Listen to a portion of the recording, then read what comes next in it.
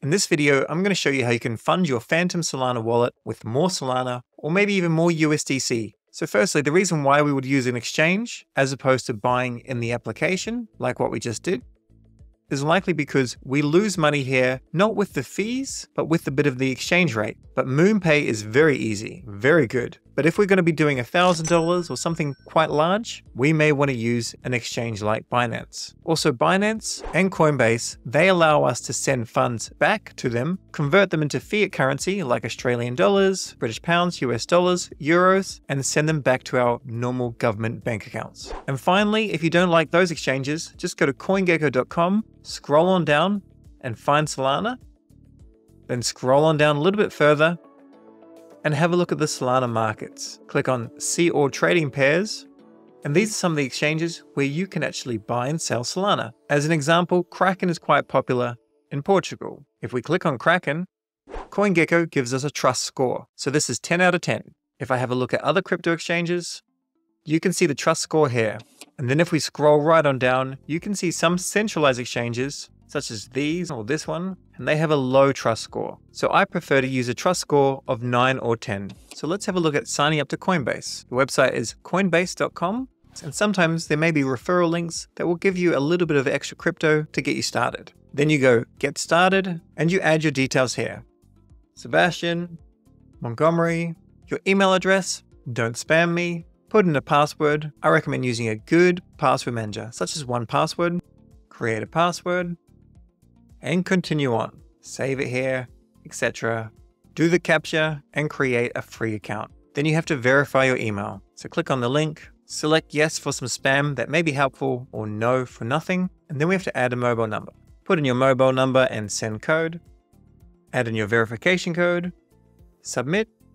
And then you go with your citizenship. I'm not Portuguese, but we'll go with this as it's just a tutorial. From here, you verify your identity, putting in your date of birth, street address, normal funds like this, investing, source of funds, occupation, employment status, hopefully you're employed. And then you continue. After that, you'll have to provide some government ID to verify your identity. This is known as the KYC process, Know Your Customer. It's compulsory, it's mandated by government law in different countries. After you've successfully signed up, you can then buy crypto. So as an example, you can go buy and sell. You can select your crypto. So we'd go with Solana, pay with our AUD wallet, or we could add another payment method, such as your bank account or credit or debit card. I'm in Portugal now, but Australia used to be home for many years. You'll do that with your local bank, and then you can top up your wallet here. You can buy a small amount if you're starting out, $10, or maybe a larger amount. And then in the future, when you want to sell, you can go to sell.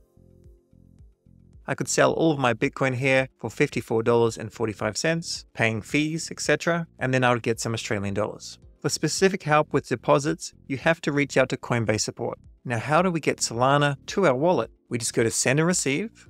We're going to be sending Solana. So we select our Bitcoin and we change it to Solana.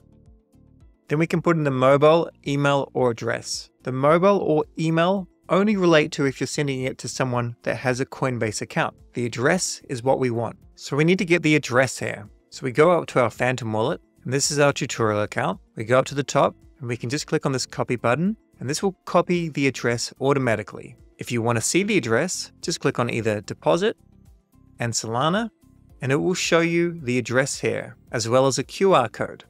Or you can just click on Solana and deposit like this. I like to copy it this way. We'll click copy, then come back here, we'll paste the address, we'll add an amount. We can either add an amount like this, so this is $50 US, or we can click on Sol and change it. So let's say 5 Sol. You can put a note if you want, tutorial demo, then click continue. And before we click send now, we always go back to our wallet, we click on deposit and Solana, and we always double check the first 4 characters and the last 4 characters.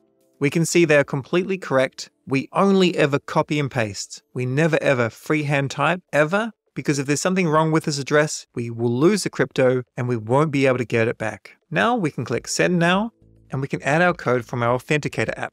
You would have set this up when you started your account. It's common to use Google Authenticator. This transaction usually takes a few seconds. Well, it's been a few seconds, so let's have a look. I can go to the transactions tab, and here it is, 5 Sol.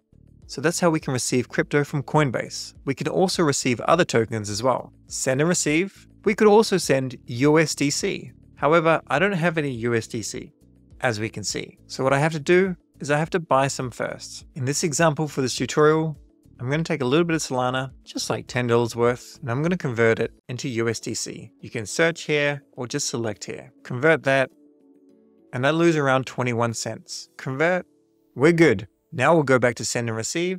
We'll change this to USDC, and we can add in our address. So once again, coming back to Phantom, and then we can go up and copy our address. It's actually the same address for every crypto token in this wallet. And if you want to verify that, we can just go deposit, search for USDC, click on USD coin, and we can see it's the exact same address. We'll copy that, paste it in, we'll send all available, add a note for your accounting purposes, continue, and it will recognize the network as being Solana. You can have USDC on numerous networks out there, such as Ethereum, Polygon, Arbitrum, etc. There's a very, very small fee, 5 cents, and as usual, we go back to Phantom, of course, and we double check.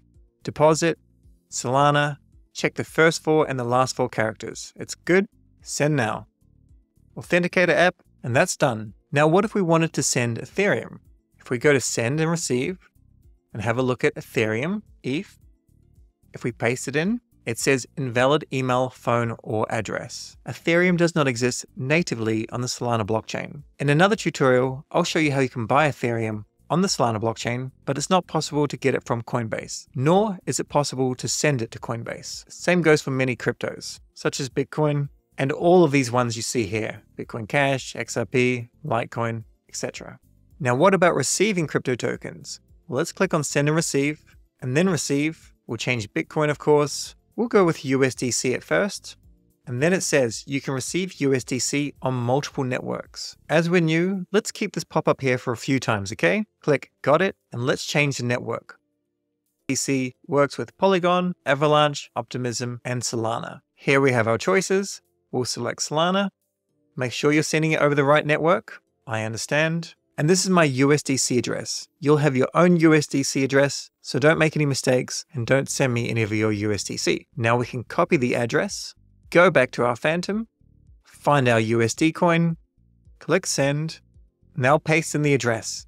Remember, never ever freehand type this. Always copy it and paste it. You can check every character and make sure it's all correctly capitalized. It is case sensitive, but as a minimum, I always check the first 4 characters. You can see that's correct. And the last 4 characters, T, capital Z, 9. And then we can just put in the amount of USDC, 1, 2, 5, whatever, or click max, then click next, and click send.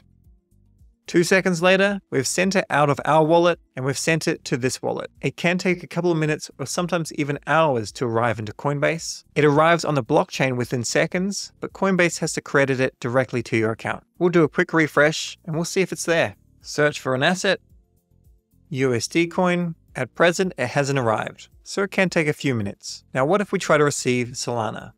Receive, Solana, and we have our Sol address here. Once again, it's exactly the same. Coinbase can be a little bit different, where they can give you different Solana addresses for different tokens, but in your Phantom wallet, one wallet has the same address for every token. So don't get that confused. Let's send some Solana, send, Sol, paste, double check the first 4 and last 4 characters, send 1 Sol, next, and send. It's been sent within 2 seconds. We can see it in our recent activity, and then it can take a few minutes to come through to Coinbase. We can see my USDC, by the way, has arrived. In Coinbase, to see your history of transactions, just search for the token.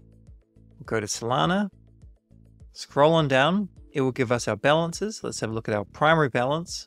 And we can see right here, we received 1 Solana right now. Clicking on it will give us the date, the time, and a link to the blockchain, which we'll cover in other tutorials. Let's try one more thing with Phantom. Let's try buy Solana. We can do 1 Sol, or we can click on this button and change it to USD. Maybe do like 50 USD, which is almost 2 Sol. Next, and let's try Coinbase Pay. This will pop up and we have to authorize it. We can see we've got the money available. Preview send. Our address is perfect. Confirm. Our authenticator code. And and we should see almost 2 extra Sol in our wallet. There it is. And there it is. That's all for Coinbase. In the next tutorial, I'll show you how you can use Binance. Stay curious and we'll catch you in the next video.